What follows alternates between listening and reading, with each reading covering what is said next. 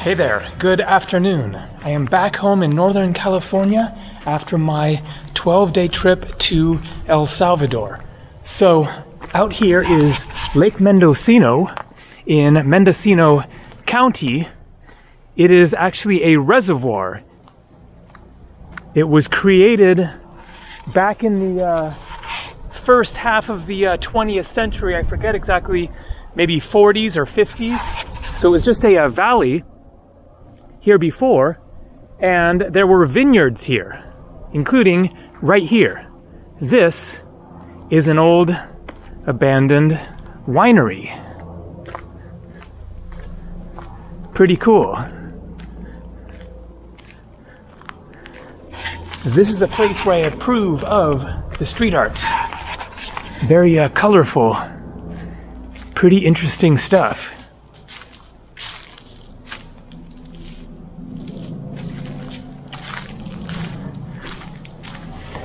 So I'm going to walk back to my car and in the process talk about expenses and money earned. So I'm going to compare with specifics exactly how much this last trip of mine cost compared to how much money I made from the videos that I made on that trip. And then also, as a different comparison, that I'm going to do the same thing for my recent Hawaii trip, which is going to be a different, you'll see it worked out differently, as in not as well. And so for anyone who might come across this who is new to my channel, then I am a travel vlogger. That is my full-time job, is making travel videos and traveling around the world. 94 countries visited so far. El Salvador was my 94th. My last real, so to speak, job was in Jasper National Park, Canada. I left there December 2014, almost a decade ago now. I've been making videos for years up to that point in 2014, but I was making almost no money, like $80 to $100 a month or something. So I left that job with some savings and got a little more devoted and creative with the videos, and I managed to take off from there, and here I am a decade later making a living traveling around the world. It is a pretty ultimate career. So I wanted to break down exactly how much I make from videos so that you can see how I actually, managed to do this without having any other source of income other than the stuff you see in the description below the video, the affiliate links and Patreon, etc. But basically it is all tied into YouTube. So that is my only source of income. So I have a list here that I just made. I'll give you a general snapshot, some numbers, and I will explain what all this means. So, as I said, I just got back from El Salvador yesterday. I was there for 12 days. So here's the cost breakdown of what that trip cost me. Flights, $581 for my round trip flights.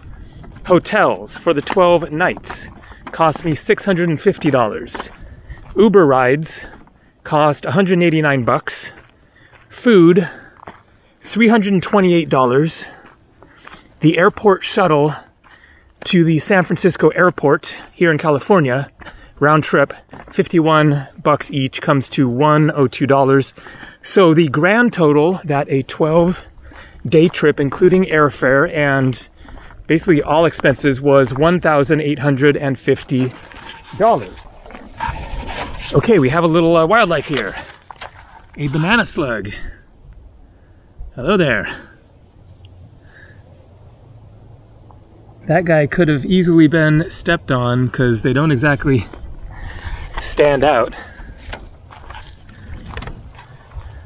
And so over the course of 12 days of traveling, I posted 14 videos for a grand total of 300,000 views. So I was filming every day. There were a couple of days where I filmed enough that I decided to break it into 2 videos instead of posting one big long video. So here we go. Drum roll. How much did I make from 14 videos, 300,000 views? There you go. $2,493. As I just showed, the total amount of the cost of the trip was $1,850. And so I am $650 ahead as of right now compared to if I hadn't done the trip. But it is a little better than that because today is March 19th. And I just posted the 14th video this morning.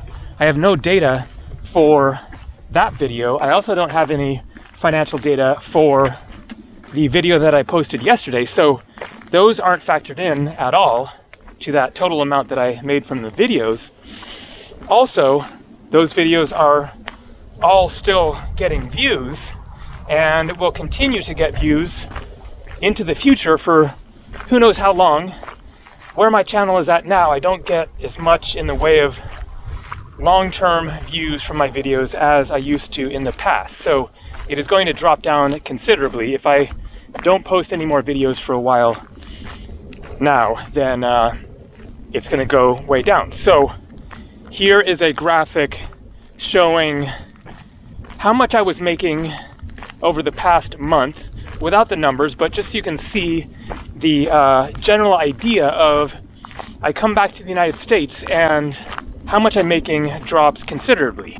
Now, partly that was just because I was posting less videos, but also because my audience isn't so interested in US content. Whenever I come back to the States, then the videos don't do as well. Whatever they're about, if it's in a city, a national park, whatever, the views are always down. And so you can see where it suddenly starts spiking up. That was the first day that I arrived in El Salvador. Well, the day that I posted my first video from there. As you can see, it had just plummeted way down what I was making each day over the previous several weeks. And then as soon as I get back to it, back to traveling, then boom, it jumps way up. And so the total amount that I will make from those videos of El Salvador is undetermined, but they will continue to make something, especially over the next week or two, and then they will all be, you know, dropping down, but they're going to make something more.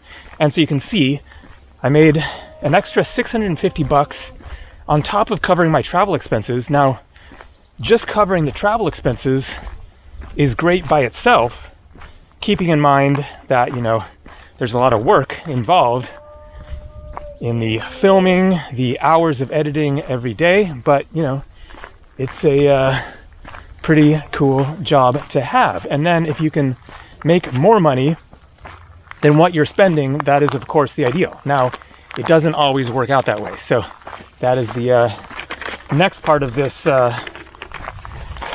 list here. Hawaii. So about a month ago, then I flew to Hawaii for a 9-day trip. This one was kind of intended to be more of a vacation than a full-on travel vlogging trip, but here are the numbers for that. Flights there and back, $837. Hotels, $2,139. Food, it is a rough estimate there. I just called it $500. And again, the airport shuttle for $102 for a grand total of expenses, $3,578. But look at what I made from my 8 videos over the 9 days, 168,000 views on those videos as of now. I only made $1,085. So, whereas on this El Salvador trip, I was $650 ahead as of now. On that one, I lost $2,493. And that is final. Those videos aren't going to make hardly anything anymore. Now, if I had gone a little more full on, I could have easily made some more videos, and maybe better videos that would have done better.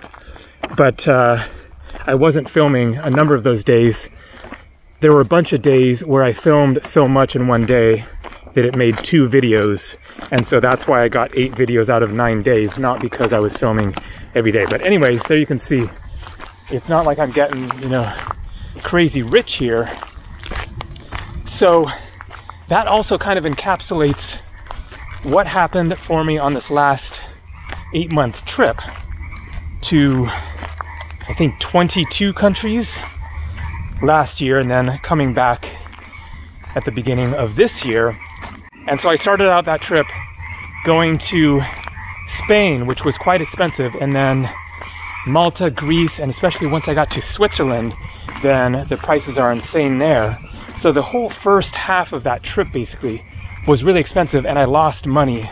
In that case, it was like a few $1,000s over the course of several months. Not as bad as this Hawaii trip, losing 2,300 something bucks in just 9 days. But I lost money on the first half of the trip, and then on the second half of the trip, then I went to cheaper countries and made back what I lost and then some, and ended the 8-month trip ahead. So basically, in a nutshell then, my best strategy to actually make money and save money is to go to cheap countries. The costs come down considerably. The videos actually do better. People are generally more interested in, you could just say cheaper countries, but you know, more sort of exotic destinations, a little rougher travel. My channel has been built around adventure travel, and so that is what people are interested in, not seeing me kicking back in 5-star hotel rooms and taking tours and going on cruises and stuff like that. And so if I just go to places that are less expensive, then I can make roughly the same money but spend a lot less. Now there's the phenomenon of CPMs or RPMs, which is how much you make per 1,000 views on YouTube. And as I discussed in a previous video a while ago, then that number has been going up for me, so that I'm making more per 1,000 views than I used to years ago. And so that's really what is funding my travels at this point, because my total number of views have dropped, but I'm making as much, if not more, from those number of views that I'm getting. So for anyone who might be thinking, well, but if you go to cheaper countries, don't you make less? Because YouTube pays based on advertising that corresponds with a particular place. And so if you go to somewhere that is less expensive, then aren't you going to make less money there, and then it kind of evens out? But no, that is not the case, because it doesn't matter where you are. That doesn't matter at all. It matters where you are more. I mean, that is one of the big factors, is where is the audience living, because, or viewing the video from, because advertisers are paying based on the cost of stuff that they're advertising, you know, for, where they're advertising to try to sell their stuff. And so it's more about where the viewer is than where I personally am, or where the videos are being filmed. And my audience doesn't really shift around that much. Certainly when I go to specific countries, I'm probably getting an increase in viewers from that particular country who might be interested in seeing a foreign traveler showing what their country is like. But it's not a huge factor. Still, my audience, subscribers, and even non-subscribers is essentially the same, and so my audience pretty much stays the same. The RPMs or CPMs that I'm making per 1,000 views stays about the same, and yet I'm spending a lot less money on travel expenses when you can go somewhere and get a hotel room for $10, $20, $30 instead of 100, 150, 200, 300 bucks like Hawaii. So that also kind of begs the question, well, what if I don't want to travel for the rest of my life? How then do I make a living? Or if I want to just travel for half the year and I can't get by making videos, being in one place in the United States, then what would I do? And of course, this is something that is certainly on my mind and I am thinking about, and I've been planning to make another YouTube channel at some point that would be more based on content that is not location specific. And I could, you know, explain that further once I actually get around to doing that. But it would be possibly still kind of travel related, travel tips, travel stories, stuff like that. Video content that I do post on this channel, but that is always less interest to people. The views go down because people want to see actual travel vlogging content. But if I build an audience who is specifically interested in that kind of stuff, then perhaps the views will go up. Some of the local wildlife here.